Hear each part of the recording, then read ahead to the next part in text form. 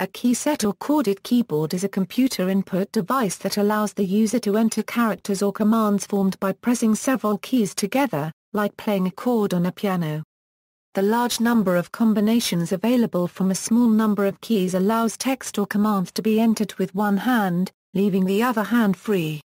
A secondary advantage is that it can be built into a device that is too small to contain a normal-sized keyboard.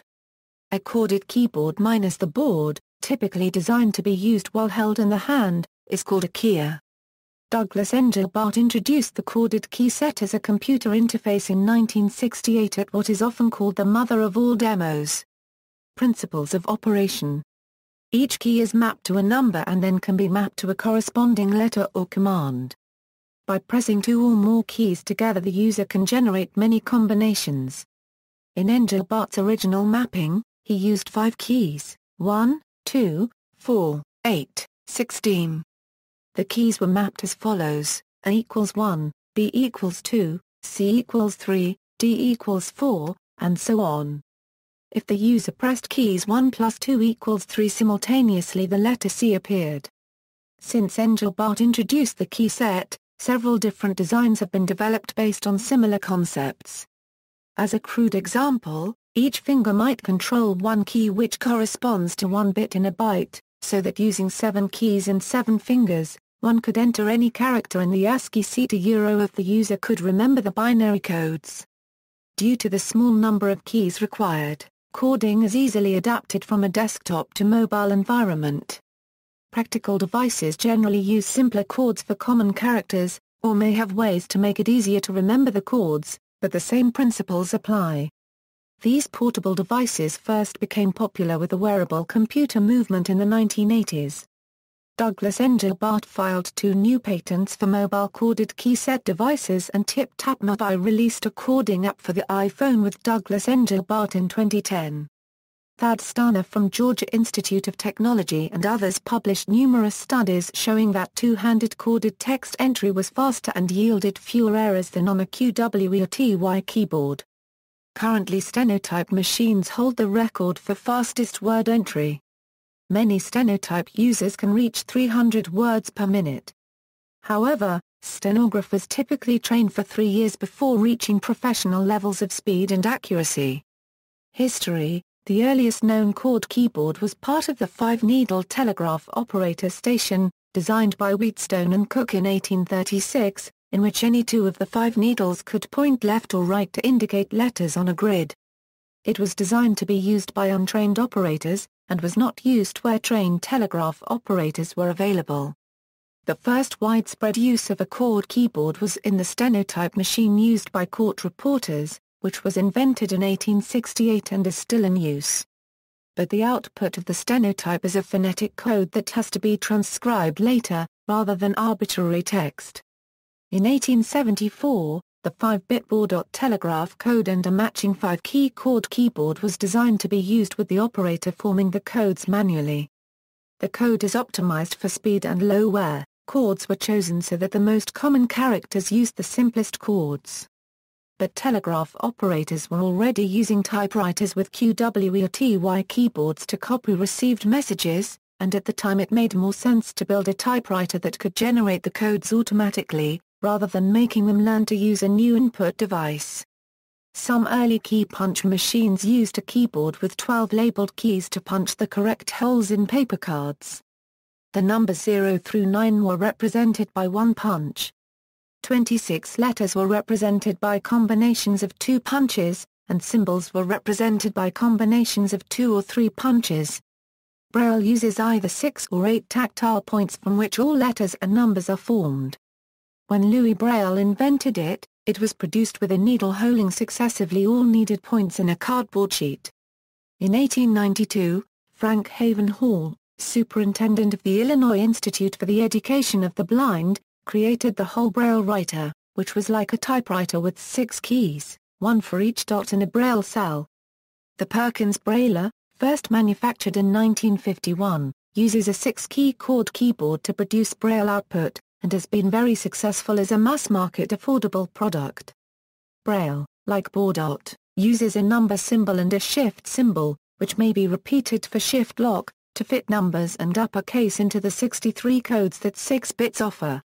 After World War II, with the arrival of electronics for reading chords and looking in tables of codes, the postal sorting offices started to research chordic solutions to be able to employ people other than trained and expensive typists. In 1954, an important concept was discovered: chordic production is easier to master when the production is done at the release of the keys instead of when they are pressed. Researchers at IBM investigated chord keyboards for both typewriters and computer data entry as early as 1959, with the idea that it might be faster than touch typing if some chords were used to enter whole words or parts of words. A 1975 design by IBM fellow Nat Rochester had 14 keys that were dimpled on the edges as well as the top, so one finger could press 2 adjacent keys for additional combinations. Their results were inconclusive, but research continued until at least 1978. Doug Engelbart began experimenting with keysets to use with the mouse in the mid-1960s. In a famous 1968 demonstration, Engelbart introduced a computer-human interface that included the QWERTY keyboard, a 3-button mouse, and a 5-key keyset. Engelbart used the keyset with his left hand and the mouse with his right to type text and enter commands. The mouse buttons marked selections and confirmed or aborted commands. Users in Engelbart's Augmentation Research Center at SRI became proficient with the mouse and keyset. In the 1970s, the funding Engelbart's group received from the Advanced Research Projects Agency was cut and many key members of Engelbart's team went to work for Xerox PARC, where they continued to experiment with the mouse and keyset. Keyboard sets were used at Xerox PARC in the early 1980s, along with mice, GUIs, on the Xerox Star and Alto workstations. A one-button version of the mouse was incorporated into the Apple Macintosh, but Steve Jobs decided against incorporating the chorded keyset. In the early 1980s, Philips Research Labs at Rochdale, Surrey did a brief study into small, cheap keyboards for entering text on a telephone. One solution used a grid of hexagonal keys with symbols inscribed into dimples in the keys that were either in the center of a key, across the boundary of 2 keys, or at the joining of 3 keys. Pressing down on one of the dimples would cause either 1, 2 or 3 of the hexagonal buttons to be depressed at the same time, forming a chord that would be unique to that symbol. With this arrangement, a 9-button keyboard with 3 rows of 3 hexagonal buttons could be fitted onto a telephone and could produce up to 33 different symbols. By choosing widely separated keys, one could employ one dimple as a shift key to allow both letters and numbers to be produced. With 11 keys in a 34 arrangement, 43 symbols could be arranged, allowing for lowercase text, numbers and a modest number of punctuation symbols to be represented, along with a shift function for accessing uppercase letters. While this had the advantage of being usable by untrained users via hunt and peck typing and requiring one less key switch than a conventional 12-button keypad, it had the disadvantage that some symbols required 3 times as much force to depress them as others, which made it hard to achieve any speed with the device. That solution is still alive and proposed by FastApp and UnitApp among others, and a commercial phone has been produced and promoted in Canada during 2006. Standards. Historically, the Baudot and Braille keyboards were standardized to some extent, but they are unable to replicate the full character set of a modern keyboard. Braille comes closest, as it has been extended to 8 bits. The only proposed modern standard, GKOS, can support most characters and functions found on a computer keyboard but has had little commercial development. There is, however, a GKOS keyboard application available for iPhone since May 8, 2010, for Android since October 3, 2010 and for Mago Haumatin since October 27, 2011. Open source designs. 3 open-source keyset designs are available: the Pikia Picosecond/2 device based on the PIC microcontroller, the SpiffTrader, a USB device based on the Atmel AVR family of microcontrollers, and the GKOS keypad driver for Linux, as well as the GKOS library for the Atmel Arduino open-source board. Plover is a free, open-source, cross-platform program intended to bring real-time stenographic technology not just to stenographers, but also to hobbyists using anything from professional stenotype machines to low-cost NKRO gaming keyboards. It is available for GNU Linux, MS Windows, and Apple Mac OS X. Joy 2 Chord is a chorded keyboard driver for GNU Linux. With a configuration file, any joystick or gamepad can be turned into a chorded keyboard. This design philosophy was decided on to lower the cost of building devices, and in turn lower the entry barrier to becoming familiar with chorded keyboards. Macro keys and multiple modes are also easily implemented with a user space driver. Commercial devices. One minimal chorded keyboard example is Edgar Meish's half-QWERTY keyboard described in patent US 5,288,158 a circa 1992 that produces the letters of the missing half when the user simultaneously presses the space bar along with the mirror key. Interkai 93 published a study by Meishers, Mackenzie and Buxton showing that people who have already learned a touch type can quickly recover 50 to 70% of their two-handed typing speed. The loss contributes to the speed discussion above. It is implemented on two popular mobile phones, each provided with software disambiguation, which allows users to avoid using the space bar. Multi-ambit keys for use with wearable computers were invented in Canada in the 1970s. Multi-ambit keys are similar to chording keyboards but without the board, in that the keys are grouped in a cluster for being handheld, rather than for sitting on a flat surface. Chording keyboards are also used as portable but two-handed input devices for the visually impaired. Such keyboards use a minimum of 7 keys, where each key corresponds to an individual braille point, except one key which is used as a spacebar. In some applications, the spacebar is used to produce additional chords which enable the user to issue editing commands, such as moving the cursor, or deleting words. Note that the number of points used in Braille computing is not 6, but 8, as this allows the user, among other things, to distinguish between small and capital letters, as well as identify the position of the cursor. As a result, most newer chorded keyboards for Braille input include at least 9 keys. Touchscreen chorded keyboards are available to smartphone users as an optional way of entering text. As the number of keys is low, the button areas can be made bigger and easier to hit on the small screen. The most common letters do not necessarily require chording, as is the case with the GKOS keyboard optimized layouts where the 12 most frequent characters only require single keys. Historical: the right-hander, a 12-key chord keyboard from Nuo Company, appeared in 1978 issues of ROM magazine, an early microcomputer applications magazine. Another early commercial model was the 6-button micro-writer, designed by C. Enfield and Chris Rainey, and first sold in 1980. Micro-writing is the system of chord keying and is based on a set of mnemonics. It was designed only for right-handed use. The BAT is a 7-key hand-sized device from InfoGrip, and has been sold since 1985. It provides 1 key for each finger and 3 for the thumb. It is proposed for the hand which does not hold the mouse, in an exact continuation of Engelbart's vision. Modern examples of chorded keyboards include Tip-Tap Speech, the GKOS keyboard, the Frog Pad, the Intended Method, the ICAR-Pad, Text Faster and Hot Typer.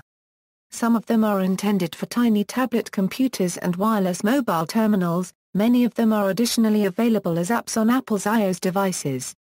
See also the on-screen virtual keyset at Tiag Labs. Chris Rainey, the co-inventor of Micro-Writer, reintroduced micro-writing for PC and Palm PDAs with a standalone miniature chording keyboard called C-Key, which caters to both left and right-handed users, being 9 keys. C-Key is named after the Micro-Writer chord system's co-inventor C. Enfield, who died in 1995, but the name also reflects its intuitive nature. The GKOS is a 6-key keyboard with a different signs and commands allocation of the 63 different chords in order to provide all PC keyboard functions and to make entering letters and numbers lighter by having to press fewer keys simultaneously. The 6 physical keys are intended to be on the back of the device and to be operated with the 6 free fingers of 2 hands holding the device. Another option is to have virtual GKOS keys positioned towards the sides of a touch-sensitive screen. This so-called GKOS thumbs has additional keys to enable all combos by only one key press per hand. GKOS iPhone, Android phone, tablet and Mago Harmattan applications use this principle. The Engelbart is a 12-key chorded keyboard operated with the 4 fingers of one hand. It is supported on the thumb. With the 9 main keys, 2 prefix keys and 1 delete key, the Engelbart can produce all the inputs of a standard QWERTY keyboard with 1, 2, and a few 3-finger chords. For some characters 1 or 2 prefix chords are required. 9 main keys can produce a total of 511 chords. With each of the 3 fingers limited to its own row, 229 chords are possible with 3 fingers. Engelbart uses 66 of these accessible chords. 1 and 2 finger chords produce about 85% of American English. With an additional prefix chord about 97%. In addition, the Engelbart can store 100 text strings and 100 keyboard shortcuts. Like many other chorded keyboards, it can be used with one hand. The Frogpad is a 20-key chorded keyboard about the size of a numeric keypad that can be used with one hand, and is optimized by character frequency. 85% of average keystrokes in English text can be typed without chording, and chords are limited to 2 fingers.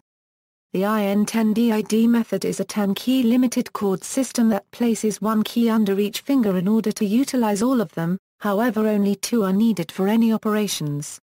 Each key is essentially a shift key, so that with 10 keys, there are 10 single strokes and 92 finger keystrokes. The alphabet is produced with a single press or by shifting with a thumb. Changing modes, such as number lock, can make other input provided with a single keystroke. This avoids complex chords while providing enough keystrokes for efficient typing and allows for some unique implementations such as typing with gloves. A video game controller called the X-Skin, using this system, was expected to be commercially available by 2010 to help make MMORPGs popular on console systems and ease entry of common data such as a username and password, but announcement of its release was available on the intended website as of March 4, 2012. The system can also be applied in a single-hand configuration or as one key at a time if needed.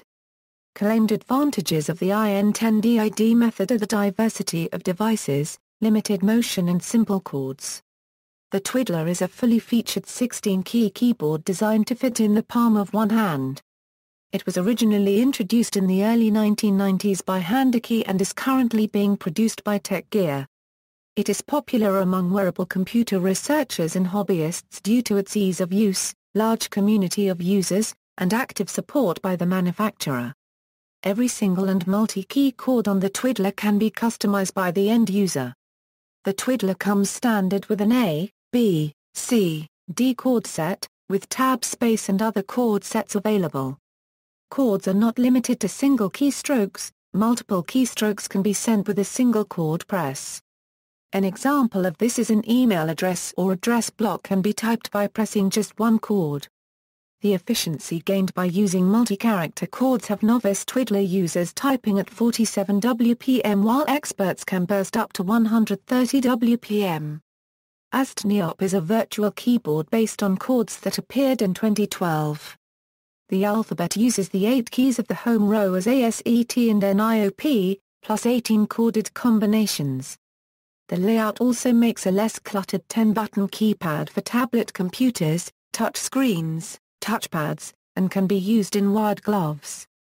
See also, BAT keyboard, chording, Frogpad, Kia, micro-writer, Palantype, Stenotype, Velotype syllable chord keyboard, references. Bardini, Thierry, Bootstrapping, Douglas Engelbart, Co-Evolution, and the Origins of Personal Computing, Chapters 2 and 3, ISBN 0-8047-3723-1, ISBN 0-8047-3871-8, Engelbart and English, a Research Center for Augmenting Human Intellect, AFIPS Conf. Proc. Vol 33, 1968 Full Joint Computer Conference, P395-410, Lockhead and Clemmer, an evaluation of an 8-key word writing typewriter, IBM Research Report RC180, IBM Research Center, Yorktown Heights, New York, November 1959. Rochester, Bequet, and Sharp, The Chord Keyboard, IEEE Computer, December 1978, P57-63, Sable, Data Entry Devices and Procedures, in Human Engineering Guide to Equipment Design, Bancroft and Kincade, 1963.